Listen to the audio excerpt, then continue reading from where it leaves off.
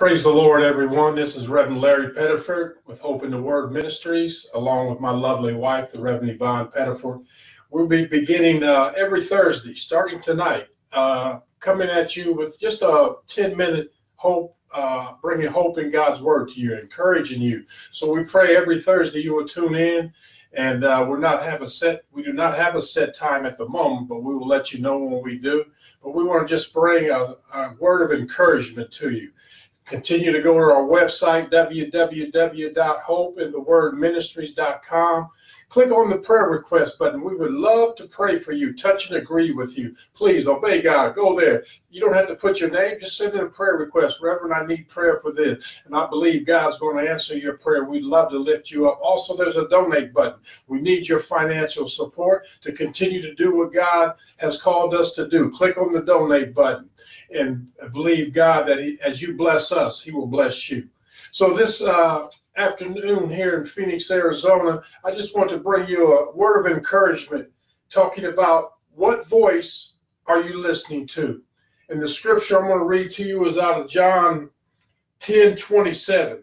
This is Jesus speaking. He says, "My sheep listen to my voice. I know them and they follow me. My sheep listen to my voice." It also says they hear my voice. That word "hear" in the Greek talks about akou, which is mean understand.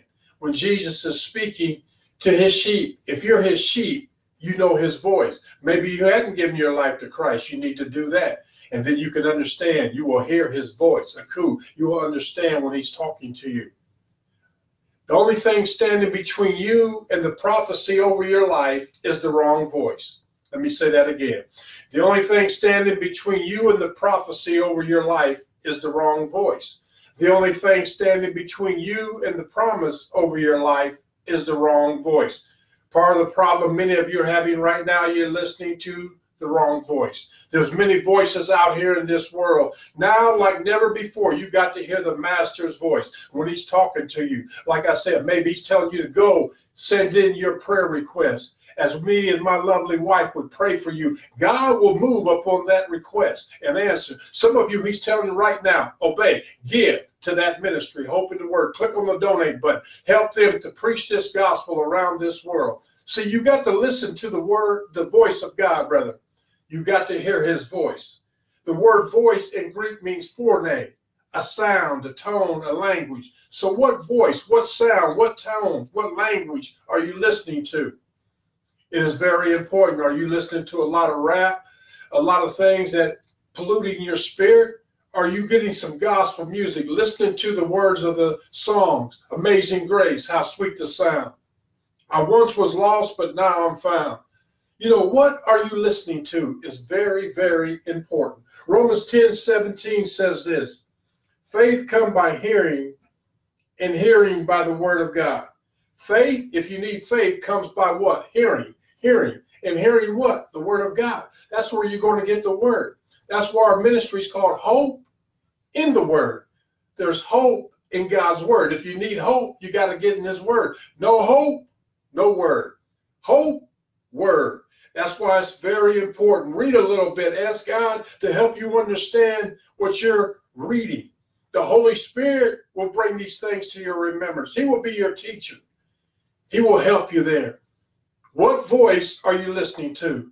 You need to take time right now. God, what voice am I listening to? All this chaos, all this hell breaking loose in my life. I know I'm listening to the wrong voice. The devil is a liar. I'm going to start tuning in to what you're saying, God. I'm going to start opening up your word, turning down all the music, the TV, shutting off my cell phone for a minute, sitting in quietness, and I need to hear from you. Somebody needs to hear from him right now. Your life's a mess. It's hanging by a thread right now. Some of you contemplating suicide. Some of you contemplating a divorce. Some of you contemplating how am I going to make it? Am I going to quit my job? Am I going to get fired? You need to hear the voice of God like never before. My sheep listen to my voice, Jesus says. And then he says, they follow me. Yes, yes, yes. You will follow Christ when you hear his voice. I love that. You know, people with a speech impediment, they go to a speech therapist. And you would think the first thing the speech therapist would check would be their tongue, their mouth, their vocal box. No, no, no, no. The first thing they check is their ears. Why? Because our ability to hear depends on our ability to speak. Because what you hear, you're going to speak out. If you hear the word, faith comes by hearing and hearing by the word of God. Without faith, it's impossible to please God. For those who come to God must believe that he exists and he's a rewarder of those who diligently seek him. The Lord is my shepherd, I shall not want. See, what are you listening to is going to come out. When you're facing all these things, you can run over to Romans and say, where God says, he works all things together for the good of those who love him, been called according to your purpose. See, I love him. My wife loves him. I know many of you love him. He's got a plan for you. He's working that out for your good and his glory. But what voice are you listening to? Listen to the voice of the Holy Spirit. Listen to the voice of the Holy Spirit. Let me leave you with this last scripture. Revelations 3:20. Jesus says, here I am. I stand at the door and knock. If anyone hears my voice and opens the door, I will come in and eat with him and him with me. Hallelujah. I like that. Jesus says, here I am. I stand at the door. I stand at the door and knock. If anyone, you that are tapping in right now, you that are just trolling right now, stop what you're doing. Just stay there for the next minute. If you hear his voice, if you hear that knock, he says, open the door. You got to do something. Open the door of your spirit and say, God, speak. Speak to me, Lord. Speak. Speak, Lord. Speak. Lord Jesus. And he will speak to you. So you have to hear Jesus' voice to be able to open the door. I hope this is bringing you some encouragement this Thursday. Tune in every Thursday. As I said earlier, we will let you know the times that we will be broadcasting here from Phoenix, Arizona. But will you take time the rest of this week, take some quiet time and spend it with God.